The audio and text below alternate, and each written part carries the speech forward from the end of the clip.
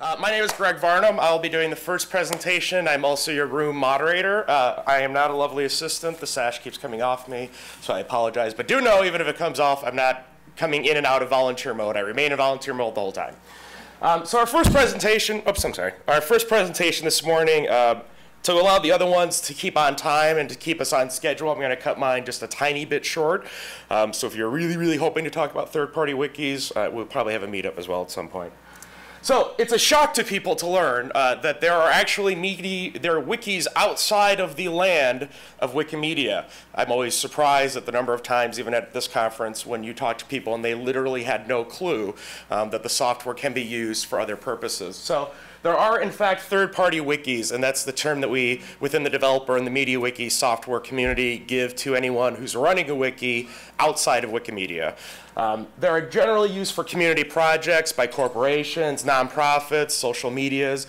So for example, during the Occupy movement, there was a temporary Occupy wiki that was created to help the different local Occupy movements stay in touch with each other and coordinate and just sort of use it as a mobile editing and a global edited resource for that community.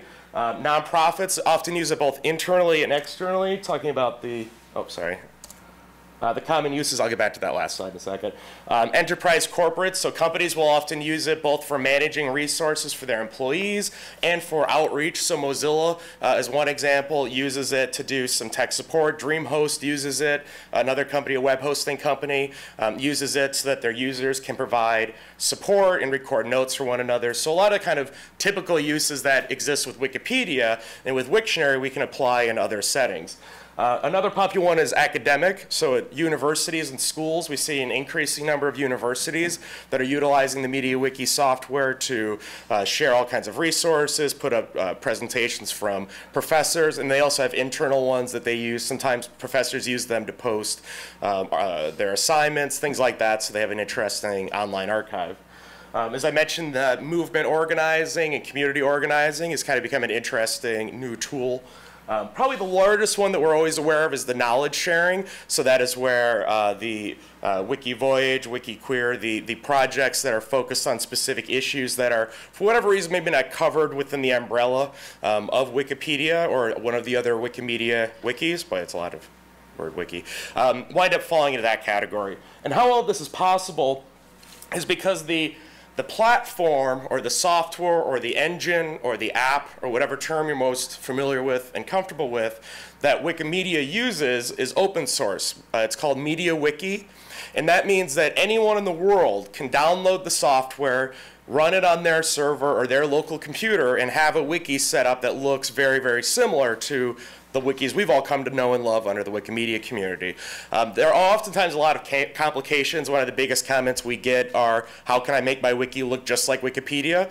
And we actually just recently kind of hashed into that. We found that there's about 30,000 pages that are necessary just to support the look and feel of Wikipedia. So the software is very advanced. It allows for a lot of multi-integration. It's pretty cool and sophisticated. So if you've ever worked with templates, I'm sure everyone in the room, if you work at it, what winds up being interesting is every template winds up having 5 templates that support that. Each one of those templates have another 5 templates. So your average page can wind up using 90 templates sometimes in so many different layers. And that's software is what enables us to do that. It is maintained by the Wikimedia movement. So for folks who are not necessarily in the know, and I don't have time to go into the large lecture of Wikimedia branding, but the basic idea is there's a difference between the Wikimedia Foundation and the Wikimedia movement itself. So all of us in this room are a part of the Wikimedia movement just by participating and editing. That makes you a member of the movement. So the software is actually owned and produced by the movement. There's an active room of about 400 developers that hang out in IRC on any given day that are constantly working on improvements. And we've really sped up that rate, so it's become a really, really wonderful resource outside of the Wikimedia community. The oversight for the software and what we call the code review, meaning that code that gets put into the actual Mediawiki software, is still reviewed and maintained by the Wikimedia Foundation, so that, let's say, a third-party wiki that really, really wants to add something to core, that may still happen, but they're not going to be able to add it to core in a way that will then wipe out every one of the Wikimedia wikis. So there is still some oversight and management. And to be honest, that's actually been a big relief to third-party wikis because they trust the foundation to not break Wikipedia, which means it's most likely not going to break their wiki. In the next session, we're going to talk a little about extensions, and extensions are the add-ons to the software that allow it to do all of the really cool things that we've come to know its ability to do, like compile books, create PDFs, add citations more conveniently, expand templates, all that kind of stuff is managed by extensions. Some examples of some third-party wikis that exist out there. This is just sort of a random sampling of ones that I'm personally familiar with. WikiEducator provides a resource hub for people working in both higher education and K-12 education. A similar concept with Scholarpedia is for academic researchers to do information sharing and actually have original research, which is, we all know, is not permitted on Wikipedia. So that's how that winds up being a hub. And then you get really cool sites like WikiVoyage, which utilize the software in ways that we had never conceived of before, to be honest. And it's always a really cool surprise to us the way that they're able to use open source maps and data to, and WikiTravel is very similar to this, to be able to document really neat things in different parts of the community all over the world. Conservapedia, I think, is kind of an infamous example. They offer their interpretations of Wikipedia articles, and so their content is such that they have a very particular bias that they would like to promote, and so that's the reason that they aren't hosted on Wikipedia. A similar concept with WikiQueer, which is for the LGBT community, that has a pro-LGBT bias in their articles. So one example would be an article on Maggie Gallagher, who works within the anti-LGBT industry. Her article on Wikipedia is probably going to be very neutral, sort of very factual based, whereas on WikiQueer, they'll probably go a lot more into depth on her actual anti-LGBT actions, quotes from her, resource links, things that generally we would not permit or want on Wikipedia. And then the wiki for wikis is WikiIndex, which actually uses the wiki model to record all of the wikis in the world, have a page for them, and allow you to sort of navigate between them. So none of these are out there to, well, most of these aren't out there to directly try to compete with Wikipedia. Most of them using really cool software like transclusion, which is just a really geeky way of saying displaying dynamic content or displaying content live. We can actually use content between these wikis because they're all using the Mediawiki software. So on WikiQueer and WikiEducator, for example, they will actually transclude or display live articles from Wikipedia, and when people go to click and edit, it then takes them to what we call the, the host wiki, or in this case Wikipedia, so they can actually engage in editing there. So there's a lot of really neat things that we can use Mediawiki to interconnect with people. There's a really wonderful developer base. Like I said, there's usually about 300 to 400 people in the chat room at any given time. I think they're estimated, what, 2,000 developers now is sort of what it seems to be around? Guesstimate? Sure, fine, that sounds good. So there's about 2,000 developers, well, mostly all volunteers. We do get a few people within corporate, like Wikia and WikiHow and places like that, where they are using it for very specific purposes, and then they have their own professional staff who can develop it, and they wind up adding a lot of those extensions and developments back so that other wikis can wind up using them in their experiences and their platforms.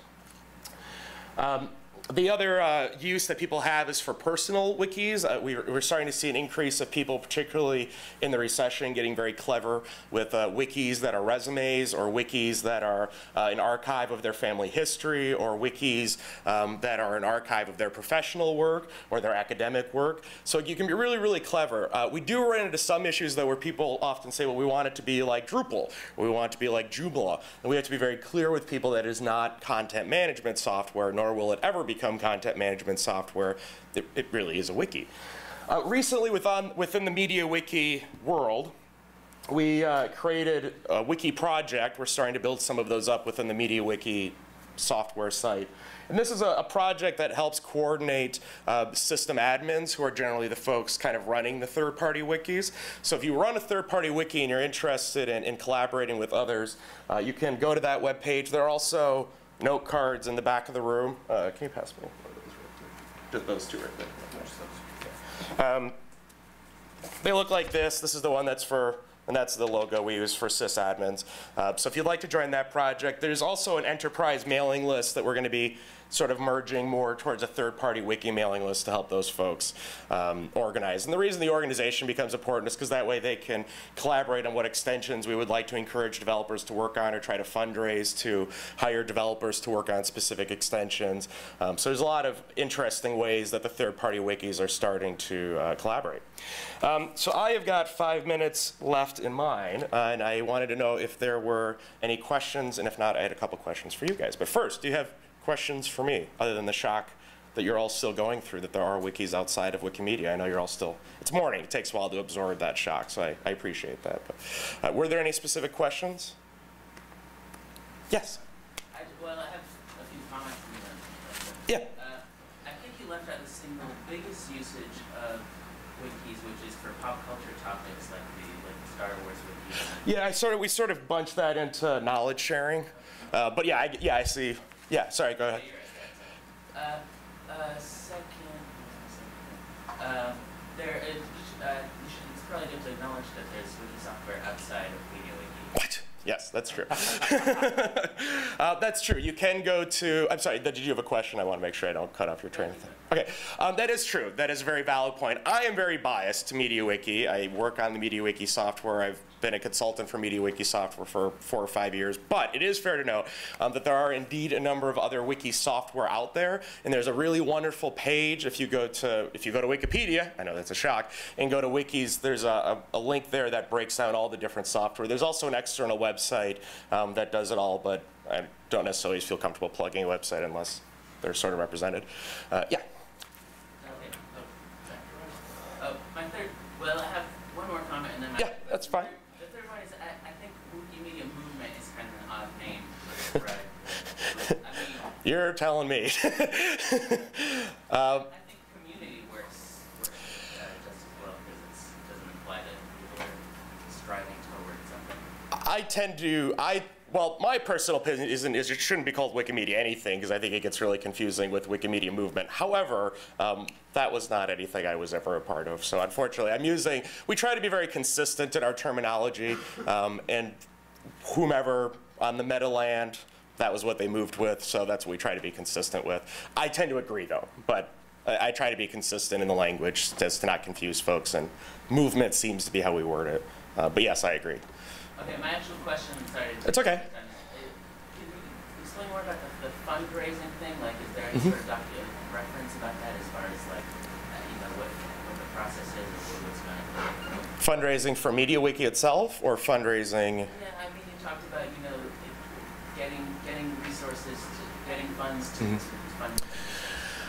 It's a very complex question, to be honest, or answer. Because Mediawiki is currently underneath the foundation, we're very much dependent on the foundation allocating resources. But there are outside examples. Microsoft, for example, has hired someone recently to help modify the software so it works on their Views server. But right now, there isn't really an organized method of fundraising or financially supporting the Mediawiki software. It's interesting you had mentioned that I was literally been having conversations with people over the last 3 days on that exact topic of how do we get funds specifically for the Mediawiki software. But at this exact moment, that doesn't exist. We're very much dependent on the foundation's commitment to supporting outside wikis, which is a kind of an ongoing discussion. I think we're getting close to that, though, to be honest. I think we're getting very close to a point where organizations that have a very invested interest in the Mediawiki software will be able to support its specific development, but I don't work at the foundation, so I obviously can't speak to that, but that's my personal hunch. Were there any other, yeah? Can you talk about the characteristics of successfully sustainable wiki community? That's actually a really excellent question, and it's a discussion that we're often having amongst sysadmins. I think one of the first steps that we're starting to encourage is to really research and find other successful wikis, talk to those administrators, what worked, what didn't work. What my experience has been is we often tell people you need to wait, it's going to take 2 or 3 years to build a really solid, active wiki community, which seems to be reasonably consistent. That's not always the case. Sometimes with like video games, a new version of Fallout comes comes out, and the Fallout Wiki on Wikia just gets a flood of new users. But in the general knowledge-based communities, it does take some time to build it up. What we've often seen, or what I've, again, this is just personal experience, what I've often seen is very successful is to begin by looking at the templates and how you want the pages to look and getting all of those pieces together, kind of the technical pieces, and then to start building up some example articles. And as soon as you start putting content up there, and as soon as you start making it very clear that it is open to edit and you're using the appropriate copyleft copyrights, other people tend to engage. Another thing that's been very successful for small wikis is creating a lot of categories pages early on, even if they're not articles in them, to help begin showing people how to organize the data a little bit better. On Wikipedia, they're very used to having hundreds and hundreds of categories to pick from, but on a brand new wiki, those category pages don't exist. So really sort of leading by example. Another tip that I personally offer clients when they're doing community ones is Wikipedia did sort of use a benevolent dictator model in its first couple of years to help set a tone and to set a direction. And while I think it is very conceivable to run community-based and committee-based wikis, I've often found that in the early stages it is helpful to have one or two or a very small body that has sort of the final decision in those first couple of years. Otherwise you will spend really the first 6 or 8 months talking about logos and template design, things that aren't really necessarily advancing the wiki, what kind of copyright policies we're going to allow, things like that. But generally the simple answer is research, read, network, and that generally is most successful measures. Out of curiosity, we've got a couple more minutes. Did anybody have any tips if they're running or their experience with a third-party wiki that they wanted to share to kind of respond to that? Anything they've had within their communities, even if it was a small Wikimedia Foundation project, that's often helpful as well. Anyone? Yeah. One comment I've run into and found a solution for, outside wikis, they were used to battling spam. Right. There's a website called deathbycaptcha.com. They break reCAPTCHA, 1,000 captchas broken for $1.39. Yeah. Instead, Questy CAPTCHA seems to be a very simple, very effective way of keeping the spammers at bay. Yes. Thank you for mentioning that. A lot of times small wikis run into spam inundation and they become spam hubs. And anyone who knows what a Bitcoin is has come to loathe that term with a serious passion. Yes? This is really out of the UK chapters 2 wikis. I'd absolutely reinforce what you said about categories, which we've been going for, at least one of them's been going for about 3 or 4 years, and we haven't used categories, and it's appalling. Also, things like main pages, portal pages with the links, and also archiving stuff. Stuff tends to just get abandoned. Right. So you have probably set up an archive category. Right. And also, we have terrible problems with people loading up documents as PDFs. Just as files without explanatory heading, so you can't find them on search, and the name is meaningless. Yeah. So we're kind of how not to do it, frankly, on wikis, which I've only recently got involved in. And I think some of the points that he brought up was the UK chapters wikis have run into issues of not having categories or having people begin to put content in ways that are not helpful.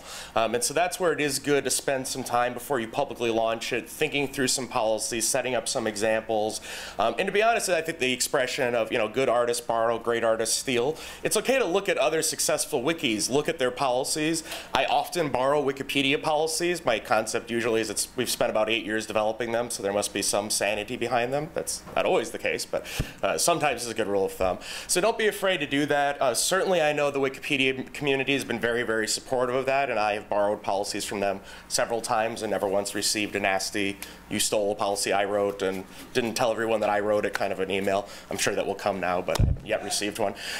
So certainly don't be afraid to do that and look at what other wikis are doing and borrow and steal from their concepts, especially the Wikipedia ones and the Wikimedia movement wikis. Those are obviously very successful and show a good way to do that. Yeah. Any other comments, questions? Yes, in the back. I found with all the internal wikis I've worked on, the most useful thing is to have lots of portal pages or just links of articles because, yeah, most of the people I work with, it takes a while to even explain that you're supposed to post stuff on sites rather than just uploading Word files as files. So, right.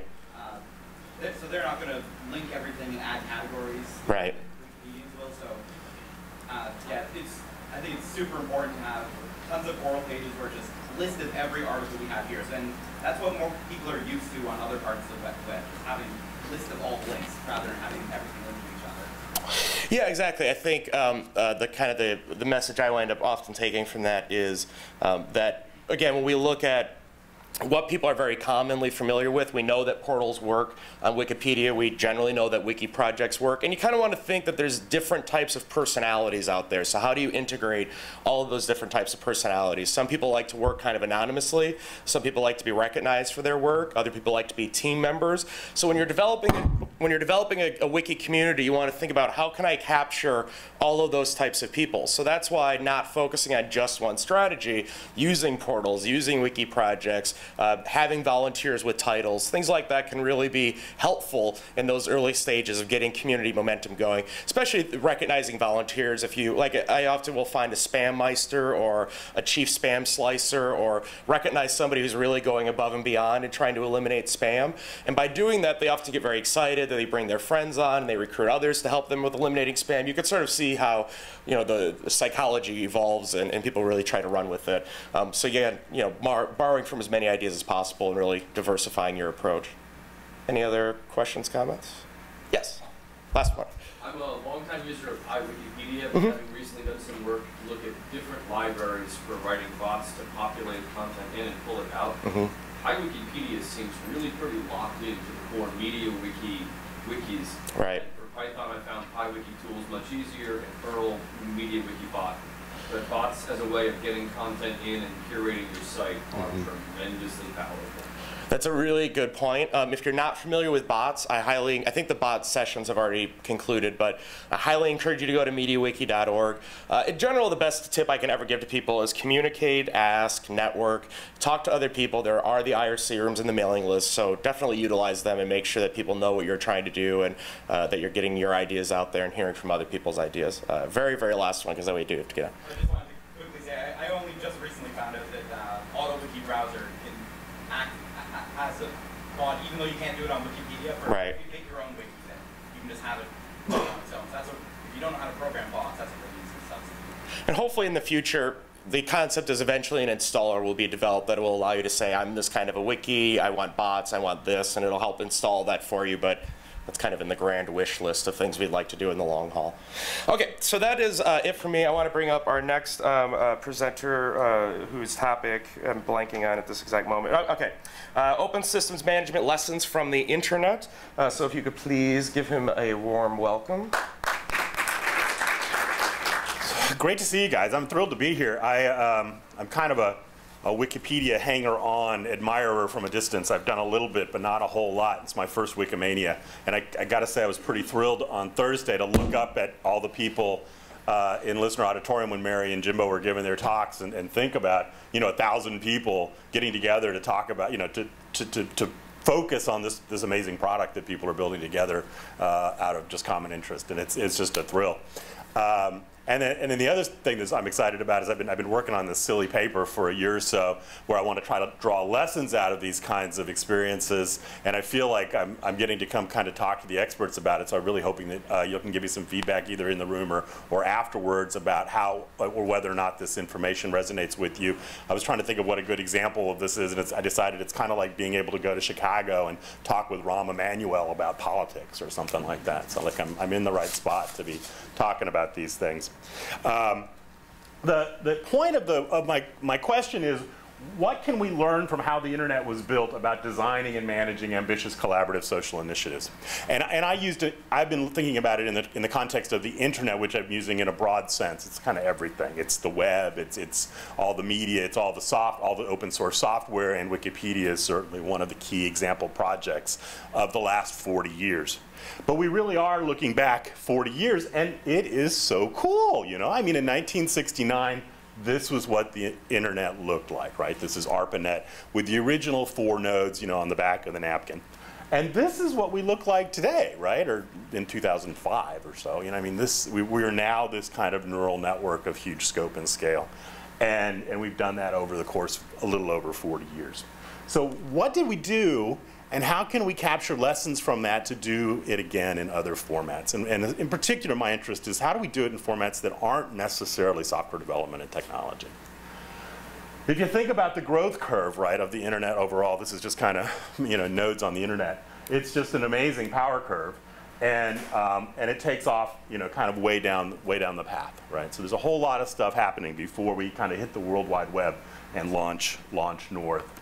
But what we've done over the course of that 40 years are at least 3 things that projects in government and nonprofits in particular, that's been kind of my orientation, are really interested in doing. One is we've generated a ton of creativity and innovation. We've solved a lot of problems that people didn't even know they could be solved.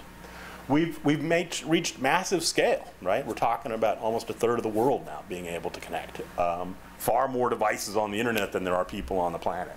And we've had huge impact. We've transformed and destroyed industries. We've created new industries. We've just, again, had these things happen that people 30 years ago couldn't have imagined were possible, beyond a few science fiction writers.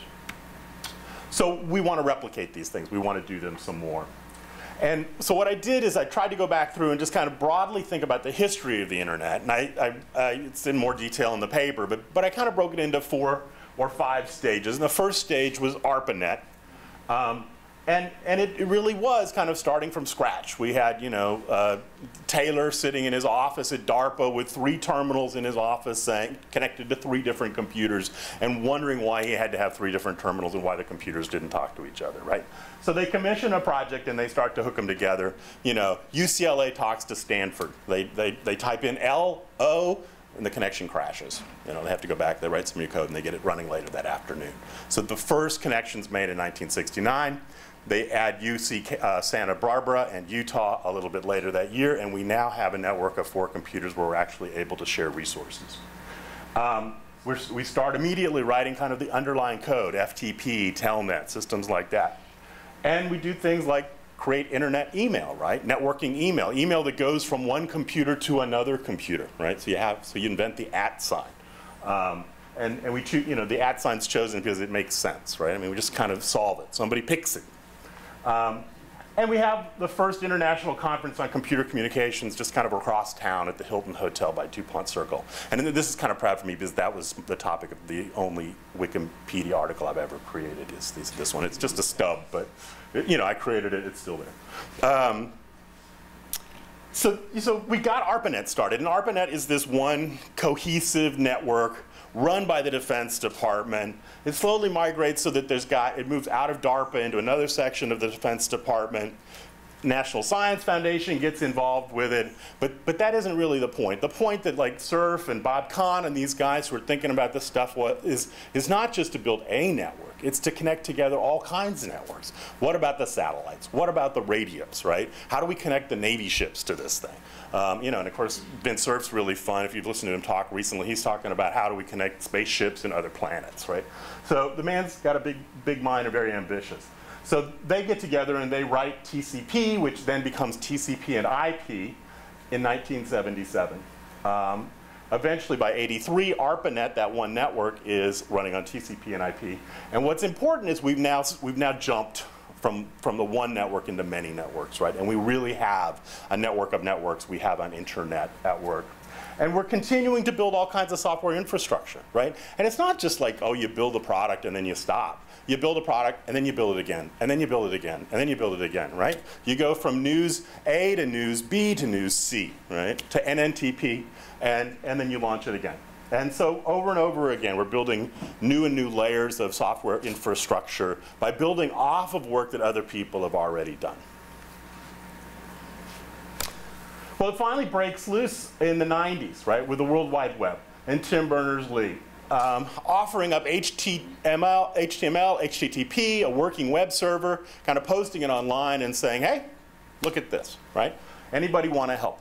At the same time, about the same time, Torvald's starting to launch Linux. I'm going to start a small operating system project. Anybody interested in helping?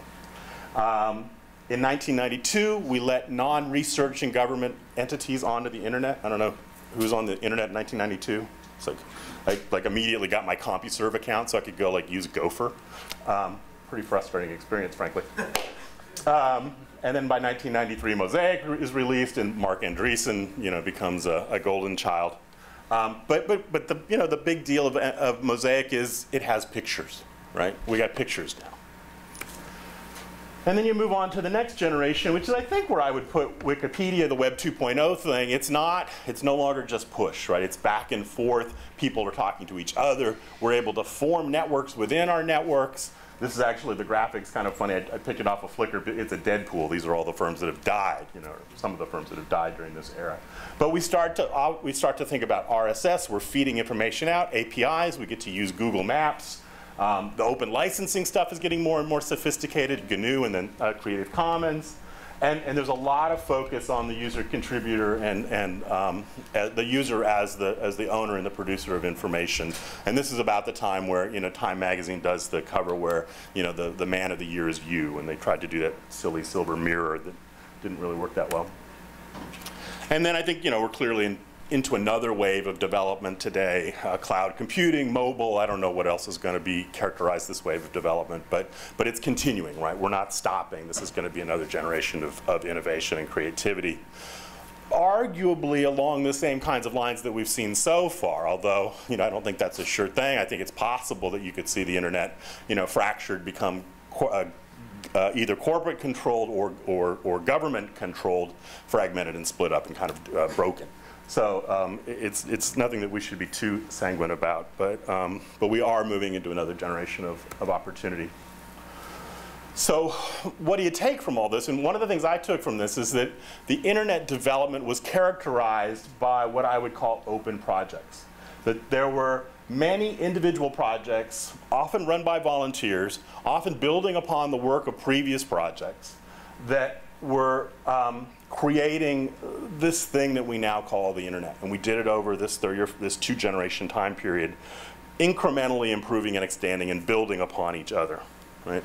And so the issue is, what are the characteristics of these open projects, and how do we replicate them in other places? And so what I'd like to do is just kind of quickly run through what I'm thinking these things are, and then get ideas from you guys of whether or not this resonates at all if you see things that I haven't seen. One of the thoughts was that these projects actually kind of depend on being open. The open is porousness. It's porous to funding. It's porous to staffing, decision making. There's a fluidity to the project that isn't the traditional, certainly not the traditional Washington, D.C. kind of structure. You know who your staff is. You know what your budget is. Your big argument is to get a bigger budget next year, right? These are different structure of orientation. And I think we could kind of do side by side and say, well, actually there's a lot of dimensions that closed and open projects are different upon. From leadership, who is the leader, whether we have the benevolent dictator or whether there's a senior manager or whether leadership is kind of ambiguous. The difference between maybe leadership and authority, who makes the decisions, right? There may be distinctions in leaders who are helping things happen but aren't necessarily making all the decisions. Membership, whether I'm clearly in or out, like with Wikipedia, I'm kind of in, I'm kind of a member. A lot of the closed organizations don't have the flexibility to have people that are partially in. The idea of anonymous members, I don't even know that you're out there, but you're supporting me. Ownership, the idea that we have open ownership, the idea of Creative Commons is pretty revolutionary, right? The ability to create something and then share it with other people. The boundaries of the project, exactly where it stops and where the next one begins. I think Greg's talk about what's going on with Mediawiki is kind of a cool one, because it's like the boundaries just kind of marching out. What are the objectives of the project? Who decides what these objectives are? The decision-making process, is this done consensually? Is it done by acclamation? Is it done by fiat? Lots of different organizational structures. Why do we participate? In a lot of closed organizations, you participate because you're paid. Right? What we've done, I think, on the internet space to a large extent is created a whole set of new incentives.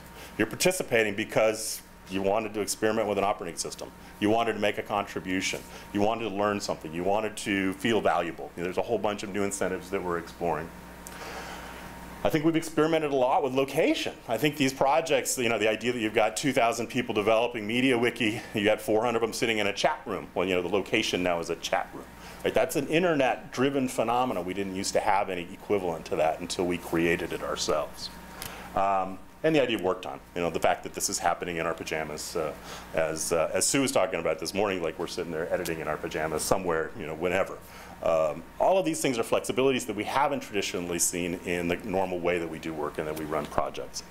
And I'd love to kind of improve this list and think about the dimensions. If you guys have ideas or suggestions on what else is different between kind of what you do during your workday, perhaps, and what you do when you're working on Wikipedia, it would be helpful to me to write those down. From this, I tried to come up with a series of what I thought of as tips. If you're thinking about running and I guess it's fair to say that open and closed are probably a continuum, right? There's projects that are more open, and there are projects that are more closed. And you actually kind of go back and forth, and you probably go back and forth on multiple dimensions. Some of them have stronger authority, some of them have, you know, different kinds of decision making, whatever. But I tried to come up with kind of 12 tips that I thought were tendencies that we saw in open projects that helped us make these projects work. So again, one of the questions for you guys is, do these echo at all your experience or what you've been seeing in the projects that you have been working on? The first one seems to be let everybody play, right? Let people in. This is the idea that staffing is porous, that we can have other people contributing, and to the extent that they can be anonymous. We don't even know who is contributing in some situations. And you know, Tim Berners-Lee's line when he announced HTML and HTTP was collaborators welcome, right? Puts it out on a listserv and says, let's get started. Torvalds does the same thing in his email announcing his project. I'm doing a free operating system. It's just a hobby. Won't be big and professional, right? And it's that kind of openness to collaboration, I think, that really characterizes. You know, that's kind of the cornerstone to this. And the other side of it, this letting everybody play, is that the internet world solves its own problems.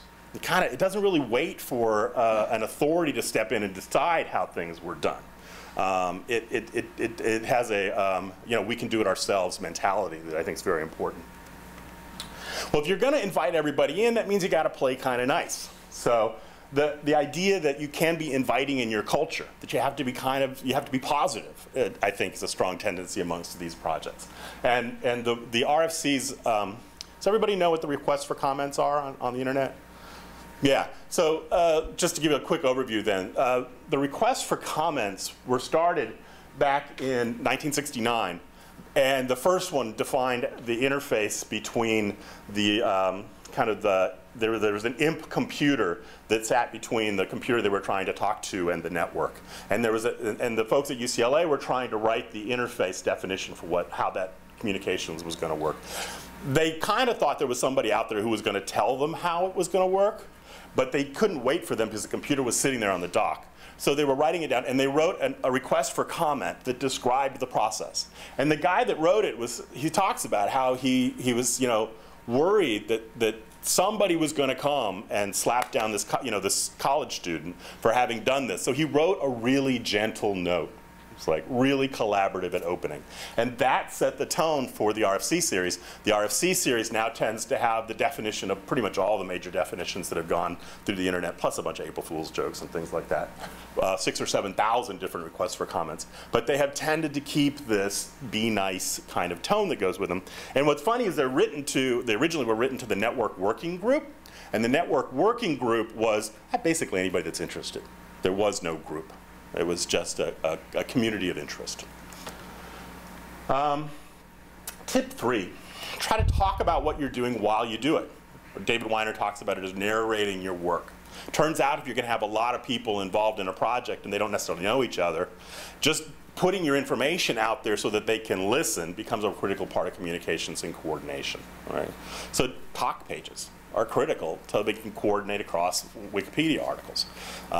The notes in our code archives about bug repairs and submissions, right? Those kinds of things. Also just why we make decisions. I really enjoyed the talk that Sue gave this morning because, you know, most organizations you would spend almost the whole time talking about fundraising and your budgetary situation. You know, what she's talking about is how are we going to get more and diverse editors. Right? And here's the steps that we're going through. This is why we're thinking about that. In my mind, that's a pretty good example of narrating the work. You're talking about what you're doing while you're doing it. You're not just announcing successes. Right? You're actually interacting with a wide group of people around what it is you want to achieve and how you're going about it. Part of that talking then, tip 4, is to use many different layers of communications. All right? So amongst the developer community, the IRC channels have become very important. But we've written all these different things. We've written wikis, we've written blogs, we've written Twitter. We've like added layers and layers of communications, and it seems to be useful to use many of these different layers as we're running these projects. Give it away, right? The open source licensing. One of the advantages here is that if we want to have great impact, one of the advantages of giving it away is that you can have increasing returns to scale. Your contribution then is built on by other people, and it just keeps going up with that great curve that you see from the internet.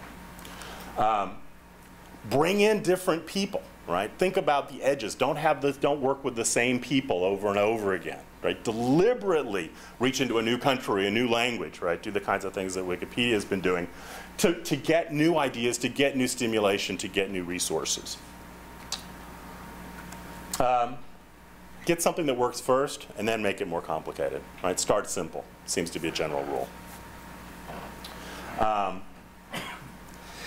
And in RFC 1958, which is a great, I kind of like went back to RFC 1958 over and over again, realizing I'm just trying to rewrite it because they actually defined a whole bunch of these characteristics, 10, 15 years ago. Make it work, then standardize, right? The role of standards is no longer, I'm top down, I'm going to decide for you, here's your standards. What you're doing is you're making something work, demonstrating that it works, and you're recruiting support for your standards, right? So the idea of making it work first is critical. Use all kinds of different organizations. It's not just about you. You're in collaboration. It's definitely an ecosystem. We're using government agencies. We're using for-profit agencies. We're using nonprofit agencies. We're using volunteers. All kinds of different, and we're using the network working group, which doesn't really even exist. Deliberately designed for participation, modularize, granularize, make the problems small. Invite people to participate in lots of ways. You can fix grammar, you can fix spelling, you can add links, you can add new articles, you can do community curation, all kinds of different things. Make it easy for people to participate in lots of different ways. Deliberately increase your network impact. This idea of the networks of networks. Look for other people and other networks that you connect with and leverage off of them. I think one of the things we'll find that's important about Mediawiki working with other kinds of wikis is this kind of network impact. And tip 12 is build platforms. It's like, don't solve all the problems yourself. Don't keep them internally. Do something that other people can build upon. So this idea that O'Reilly talks about with Tim Berners-Lee, he didn't build billions of websites. Just built some tools for other people to build billions of websites. So how do we think about platforms and helping other people solve the problems that they've got to solve? So anyway, those are kind of the quick rundown of the ideas that I've had from looking at the experience we've had. I hope that some of these apply to Wikipedia, and I'd love to get your feedback. There's a few copies of the paper here if anybody would like to have a dead tree version of the paper. One of the case situations then is like, when do we use which format? How do we think about open versus closed? And that's one of the areas that I'd like to continue to work on in my work, is like coaching people on being more open. I think we have a natural inclination to being closed. How do we work towards being open and using the strengths of openness? And what situations is it going to work better in? And that's it. Thanks very much. Greg, is there any time for questions? Or? Hey, you got 1 minute. 1 minute. Sorry, guys. I'll time it next time. Yeah, Greg. One of the few sort of gaps in this approach that I've sort of observed is that just because something is open doesn't mean that diversity happens, right? That there are other kinds of barriers that are maybe external to this ideology that will prevent you from having a truly representative community. And so can you talk about any examples of best practices or approaches that actually take another step towards ensuring inclusion? Yeah, and I don't have, I really enjoyed Mary's talk yesterday talking about the ADA initiative, because I felt like she was being much more imaginative about the stuff than I had been. It clearly is not true that this is kind of, I feel like these things are necessary but not sufficient. Many more projects fail than succeed. So I was looking at the successes and saying, oh, they seem to have these characteristics. Don't know what the failures look like, really. So I think the stuff that Mary talked about yesterday in terms of, choice of language, how you're bringing together groups, what groups you're bringing together, are the kinds of things I would look like there. And I don't know who's doing it really well. It'd be really interesting to find groups that are doing it really well. Thanks, guys. How's everyone doing today? Good? Oh, come on. A little better than that. How's everyone doing today? Yay! No, there. That was even bad, but I'm not going to try for a third time. All right, yeah, I work at NASA Goddard. My name is John Verville. On, well, my screen's coming up here. On Wikipedia. I haven't edited much at all, so if you look at my recent stats, you'll be like, where did this guy go? But I started and did a lot of editing in 2008 and 2009. There's a button I have to push here. It's actually kind of exciting to be here today. Can everyone hear me when I'm walking away from the mic? Okay. It's actually kind of exciting to be here because at some level, the career that I have moved into at NASA Goddard is I would say I owe at least 3/4 of that to Wikipedia. And I'll kind of explain that briefly. So, how many people, just to get a gauge of how long I should spend on different areas, first of all, how many people have actually developed on Mediawiki? Okay. How many people have used Semantic Mediawiki? All right, quite a few. And how many people have worked with tools like Google Refine or tapped into DBpedia or other kind of data sets? Okay. All right. So I'm going to move quickly through a lot of the stuff at the beginning. It's great. Okay. So I'm Nasa-verve on Wikipedia, and you'd think that would get me into trouble, like paid editing or something like that. But and previously I was user I was John Verve, and I'll go into that after at the end if someone wants to ask that as a question of why I did that. That's a long story actually, but. So today I'm going to be talking about Semantic Mediawiki. And DBpedia and everything, but I'm actually going to do kind of a live demo. But I'm going to go and do a little bit of the motivation. I heard a lot of comments of there's other tools other than Mediawiki as wikis. Thank you for the gentleman who mentioned that, I think. And we've used a lot of those internally. I've gone through 5 different wiki packages. So we've done a lot of work. So let me just jump right in here. So first of all, I have to kind of say who my giants are. The work I've done is at Goddard and at NASA has been on the shoulders of all kinds of giants. And so, first of all, I just want to mention Wikipedia. At some level, I don't even remember how I got into it, but the fall of 2009, I really started getting into editing Wikipedia. And really enjoyed it. I loved how a community can build this unbelievable resource that is depended upon by societies, across the world. But it's just built by the community. And that community idea, just to me, I think just somehow it was a virus that took place, a plant in my brain. And just, it kind of inspired me into thinking, how can we use this for the work that I'm doing at Goddard? IntelliPedia has been a great example. I remember it was about 2 years ago. How many people know who Chris Rasmussen is? He's kind of at least the public-facing brainchild and spokesman for IntelliPedia. I remember sharing a beer with him at a OpenGov conference, and just him telling me all the experiences and all the work that they had done, and just seeing how it had, well, if it can work with the Department of Defense, who has all the security restrictions, why couldn't it work for us? And then OpenGov, I'm not going to go into that too much, but it's an initiative of the Obama administration, I believe 4 years ago. We kind of, have transparency, collaboration, and just seeing how people have taken hold of that, it really has inspired me. And of course, lastly, I got to show a picture of Jimbo here. So I work at NASA Goddard. I've been there for almost a decade now. My background actually is in communication engineering, so building essentially the radios for satellites and the ground systems. It's a facility that has about 12,000 people. And one of my inspirations for editing on Wikipedia too is I believe it's 4 times or 5 times, great uncle is actually Alfred Verville, one of the aviation pioneers. And it was neat because that was probably one of the biggest kind of projects I undertook. How many people in their editing on Wikipedia have almost kind of had a focus and had a project that really this is my thing?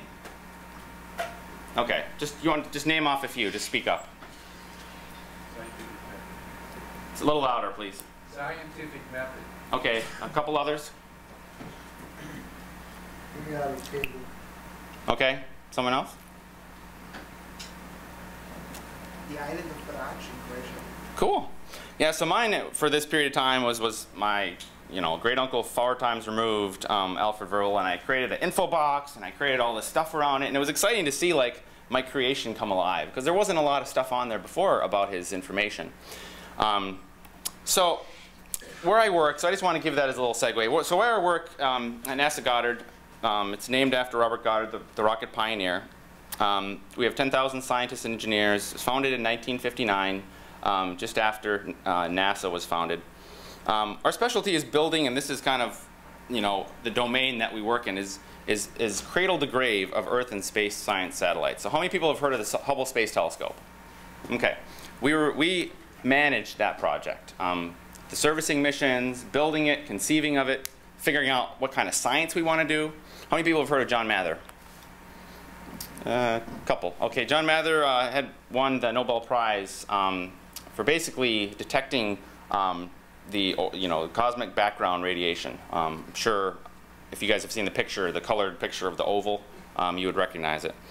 We built over 300 satellites and 1,000 balloon missions. We've published all kinds, we have 50,000 in Earth science and 40,000 space science publications, many of which have in their own areas have revolutionized kind of an area of these areas of science. 10,000 patents and 1 Nobel Prize. Here's a couple missions. And so you can imagine that, we've had great success, but you can imagine that, you'd think that, okay, these guys have a great organization, it runs very well, but these kind of things actually within, the greater NASA happen. How many people know what this picture is of? Someone just brought it out? Exactly. And our example, kind of most recently, is of a satellite, and I'm not going to get into too many details because I don't want to slander my organization, but at some level, what happened here is this was a satellite called NOAA N Prime. Anyone heard of that? Okay, but basically what happened is they forgot to put the bolts back in this turnstile, and they started lifting it up. And sometimes you have to tilt the satellite over to actually get it to tilt the satellite over to actually work on it, and add parts and test it. And they forgot the bolts, and they cost, I think it was about $200 million because of this tip-over accident. And so even though we've had great success, we've had challenges. And this kind of leads me to the impetus. And this is the report that came out of Columbia, which in 2007 was a satellite that blew up on re-entry. In our view, the NASA organizational culture has as much to do with this accident as the foam. And so how do we transform our organization in a way and maybe leverage information tools, web tools, to kind of transform that? So I'm just going to run really quickly through this. So what I've tried to do is use wikis to capture this tacit knowledge. And tacit knowledge is kind of the hands-on, experiential knowledge. And I'm just going to jump through here and break down silos. So often we have so many silos within organizations that kind of do their own thing. And I guess in society you could think of it as silos too. You have people who have expertise in a certain area, and they know they're experts, either as a hobbyist or professionally, right? But how do we break these silos down? And I think Wikipedia, just in general, is a great example of how those silos have been broken down by allowing people to find, contribute to, and evolve kind of this knowledge database, right? And with our organization, I've tried to use this paradigm of kind of the top-down versus the bottom-up, kind of the aristocracy, right? The people who are in control because something is true because they say so, right? Whereas oftentimes it's not always that way, and the grassroots of an organization knows it's different. So I'm not going to go into this. I put some of these things in here just so if people want to read the slides afterwards, they can kind of get some background information. But a lot of it is just kind of an open system that people can get to within our organization without even logging in, without anything. One differentiator between all the systems I work with for NASA and Wikipedia is that you have to log in because we just have different requirements. We have sensitive information, so there's pieces that we have to safeguard. We've used wikis to kind of centralize information, importing it, linking to it. And so essentially kind of this dashboard idea that was mentioned in a couple of the previous 2 talks. I was glad to hear David kind of talk about this, you know, there's a spectrum of openness and a spectrum. And I've kind of, in previous talks, I've gone into this idea of many to many, many to many, one few to many, and then kind of everything, something that everyone has access to, like the public nasa.gov site, down to things that are very restrictive and they have ITAR information. And we've tried to essentially, in the bottom right here, sorry it's a little small here, the goal of making it more inclusive and more open, the system. And through that I've worked, and I'm just going to jump through because I don't have a lot of time here. So we started prototyping in 2009. Started with Mediawiki with some of our systems. We still have a Mediawiki installation. And so sorry I can't show a lot of this stuff to you guys because it's, you know, sensitive information, but there are things I can show you for sure. And we start with Mediawiki, and then we have evaluated all kinds of different platforms. Right now we use Mediawiki and Confluence. How many people have heard of Confluence? Yeah. So we use, those are the two primary packages we use for Wiki within our engineering organization. In July 2010 we launched the full system. And the neat thing is we got some funding for a small data effort. And then we expanded that data effort in July, and then we got some actual real funding. Actually just, that's going to be coming here in September. So I kind of want to explain this data piece, and I'm sure that's why a lot of you even came who are here just for this piece. This managing this data relationships is one of the key pieces that we've had trouble doing. Because right now what we are doing is a lot of document-centric work, right? A lot of it is, we produce these, you know, 1,000-page manuals. I heard one time that the Space Shuttle operating manual was something, if you printed it out, it would be something on the order of 36,000 pages. I mean, you just try to boggle the mind about how many specializations of people and how many niches. I mean, one person couldn't possibly know all the details of that particular system. And so what we're trying to do is go from document-centric to this data-centric vision. So we have a system on our internal networks that essentially have this taxonomy. And this is a very high level of the taxonomy. And I'll go through it very briefly. Where essentially we have a spacecraft in a certain we have all kinds of categories. We have use an elaborate tagging system. And then we have different products and technologies. So you can really think of it in this way. I'll do a quick analogy of your cell phone. So within a cell phone, there has to be a screen. There has to be, you know, some type of buttons. There has to be the case, the mechanical case that the phone is in. There has to be, you know, a communication system that talks to the cell phone tower.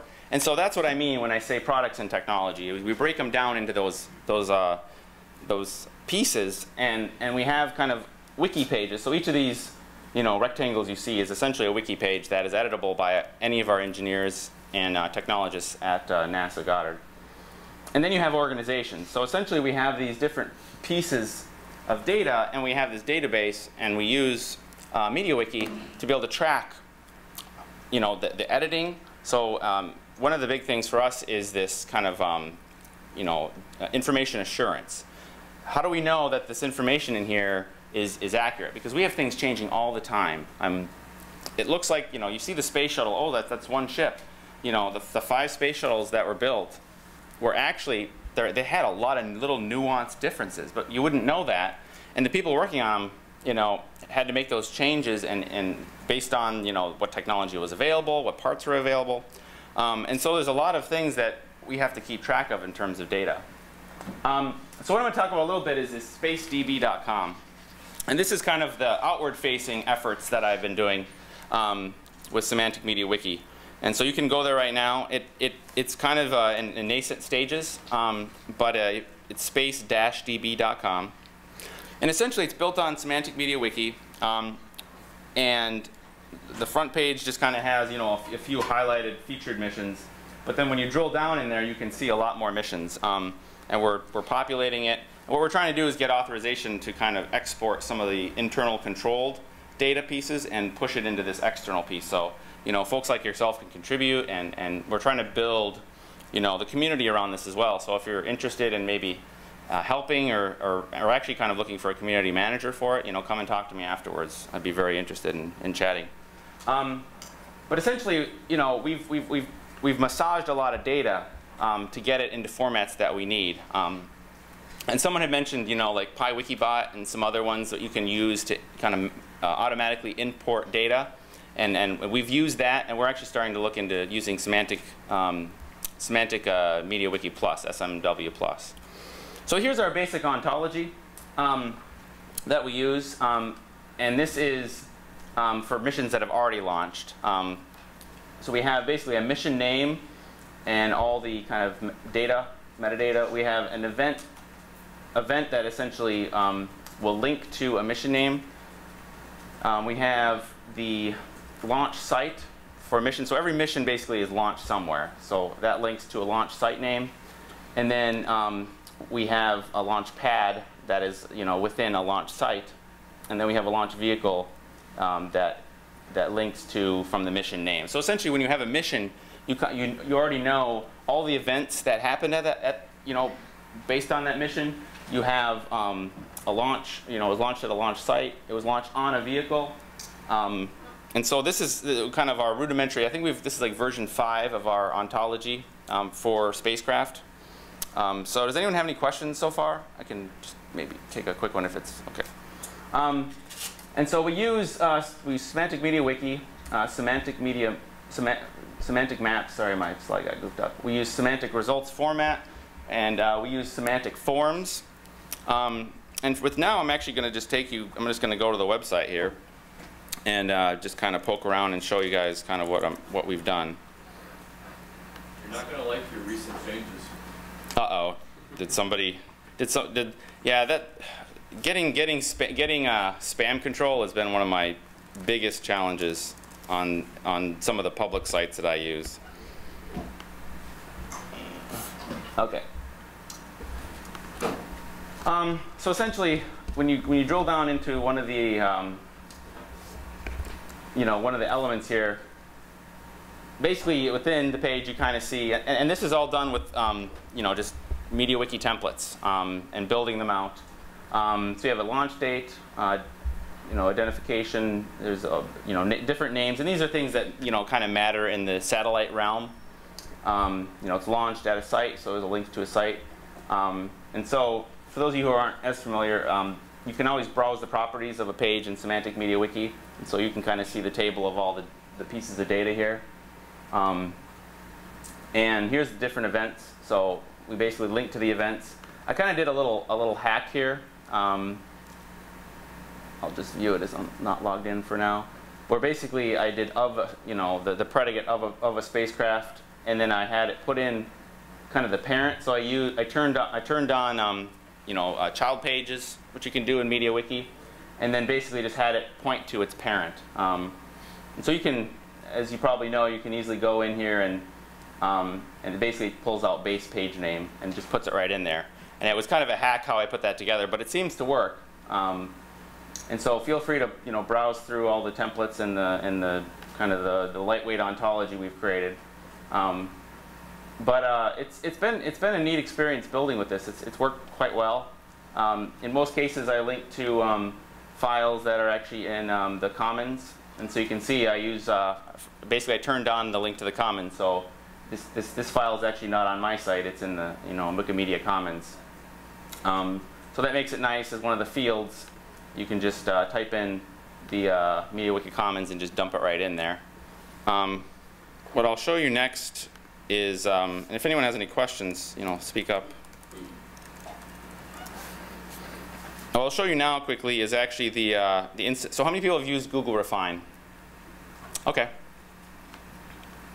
So I'll show you kind of and so if you just want to go to port 3333 on that same server, you can actually get to Google Refine. I don't know if that's a bad idea to just put it out there, but I did. But essentially, we have some sets of data that we've kind of cleaned up and used Google Refine to do so, and then used tools like PyWikibot and some others to actually get some of the data in there. We've gotten a lot of rocket data in there so far, and we're working on actually getting the missions in there. So essentially, it has all these kind of same fields that you have seen before, right? The launch vehicle, the launch date, different configuration pieces, the complex. And all of this, I don't know, but if anyone, you know, for those of you who've used it, you know this, but for those of you who haven't, it's really a great way of processing when you have like spreadsheets or comma separate, you know, CSV files, and you want to get the data in to the system in a certain way. Google Refine has done very well. I think, you know, if you know like some scripting language very well, you could probably do a lot of this with Python or other toolkits or Perl or whatever. But for those, you know, of you who aren't as programming savvy, Google Refine, I think, can really do some neat things to just clean up the data, and you can do, you know, let me just do one quick example where I go in, basically I look at launch site, and you can do basically a text facet, and let me make that a little bigger for everyone here. And essentially what it does is, simply because the string of characters is the same, it groups all the different things in that column together. So you can see that there's 774 you know, rows in this table that are Cape Canaveral for the launch site. So you can do some neat things, and you can group things together. You can edit, you know, all the elements by just simply clicking on edit, and this will change all the different fields in this table. So there's some neat things you can do to actually get this, you know, thing to massage the data. Because I mean, hypothetically, I could release this out into the world, and then people could manually put in data, you know, oh, copy and paste from Wikipedia or copy and paste from wherever. But it would be a whole lot easier if people could just do a development task and get this data that oftentimes exists in spreadsheets and other areas and just get it in. And on the enterprise side, you know, behind our firewall at Goddard, we've done a lot of the same kind of things. And we've kind of used these tools to massage the data to get it into a format that's useful for us. What we'll show you next is kind of some of the other ways we use different plugins. So you can actually go to, I believe it's on plans. Let me see here. Oh yeah. There's a page in here. There you go, launch map. So what I can do is actually, so this is automatically pulling all the data within Semantic Mediawiki framework and plotting the different launch sites and just pulling them right out. And so as we get, you know, build up this database more and more, you know, there's at least, you know, 20 or so in the United States. So this map will fill out really nicely. And so we don't have to build widgets for each of these. We can just pull it in, and the data is already there available for us. And so this uses the Semantic Maps extension, and it's very easy to use. I don't know if you haven't used it before. I mean, I'm literally, that's the code, right? It's very simple to just, you know, pull up a map. It's just pulling in everything that's, you know, in the category launch site, and then pulls in the launch site location as a latitude and longitude, and then formats it as a map, and we're good to go. One other thing we've put together here is yeah, launch timeline. And so this is you know, a timeline of all the missions that we have in the system so far. So this uses the MIT Simile plugin, which is packaged within you know, a Semantic Mediawiki extension. And again, this is literally like, you know, very few lines of code, and it just, you know, pulls up this this timeline, which is interactive, and you can actually fill this out with other pieces of data as you want to. So it's pretty simple. So I think my time's very short here. Does anyone have any questions? Yeah. Can you speak to how you manage access control? I heard you say you have some public-facing data and some. Right. Right. Yeah. So we IT security is insane if you work with sensitive data. Number two, if you're NASA's kind of a big target, let's say, you know, and China and a lot of other countries have traffic coming towards, you know, a lot of our IT systems. So because of that, we have to be unbelievably secure, and I can go into, you know, we can have one-on-one afterwards. Essentially, you know, we have, you know, kind of centralized authentication and single sign-on methods, and that's what we use for a lot of the systems. There are some systems that are behind a firewall, so you have to VPN in even to get to the system.